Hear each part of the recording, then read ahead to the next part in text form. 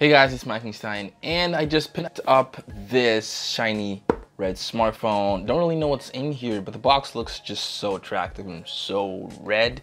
I had to pick it up. And what a coincidence with this product red stuff going around. So the product red iPhone tradition that started last year continues, and I can't even explain to you exactly how red this is. The camera will have to do it justice. I just thought I'd pick this up, maybe do an unboxing video, show you guys what's in here, so let's do that right now. Okay, so disclaimer, this is actually not an iPhone. It's actually a phone from Huawei, as you can see here.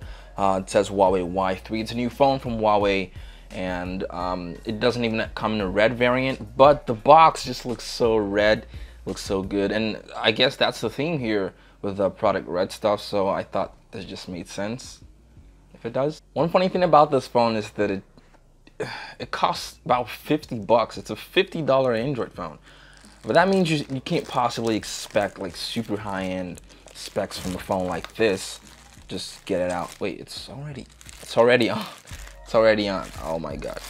Okay. So it's got 4 gigs of RAM in here. It's got 8 gigs of storage, a 480 pixel screen, and Android 5.1 out of the box. Are you freaking kidding me?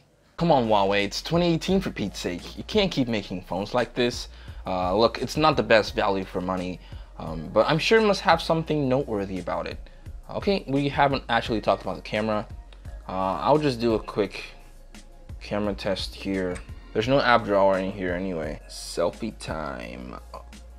Taken. 3, 2, 1.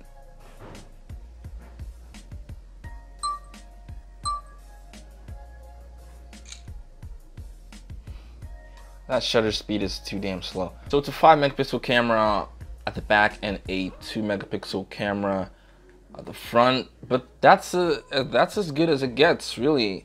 There's nothing impressive about this phone, really, except for the box. But let me know, would you buy a $50 Android phone? Let me know in the comments. Be sure to like the video if you enjoyed it.